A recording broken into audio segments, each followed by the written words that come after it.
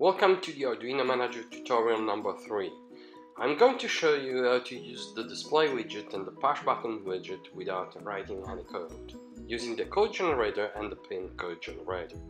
At the end, I'm going to control Arduino Manager by means of my voice.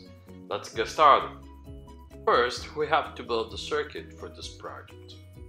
You can find the circuit diagram at the breadboard diagram at the link below. This simple project uses Bluetooth to communicate. It measures temperature using a TMP36 analog sensor connected to the Arduino analog input 80. It also controls an LED connected to the digital pin number 7. To add widgets, we have to switch to edit mode. Then we double tap on a free position and we choose display widget that we call T. In the same way, we add a push button widget called light.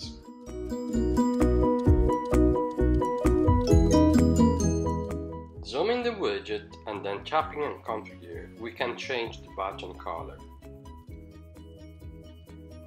We are now ready to generate the Arduino code.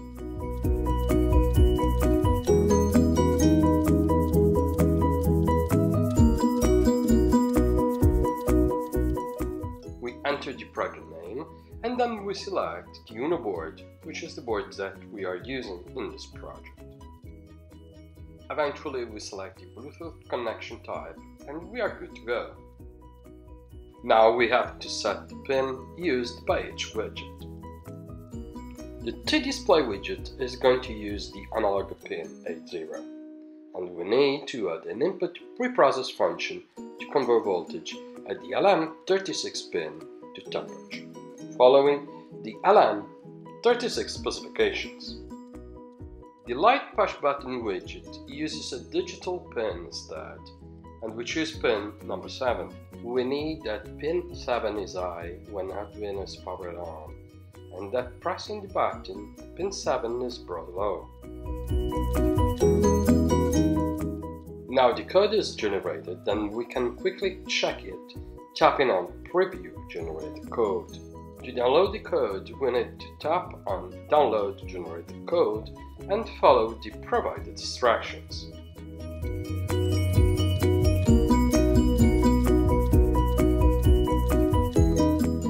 We now copy the generated code and paste it to a new Arduino IDE project.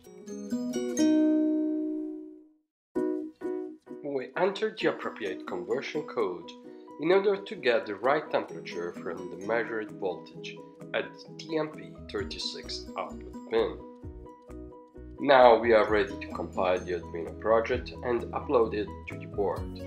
Please double check that you have selected the right board from Menu, Tools, Board.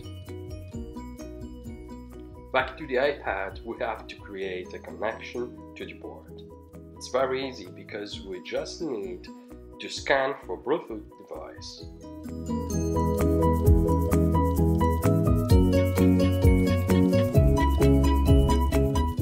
This is the app in action.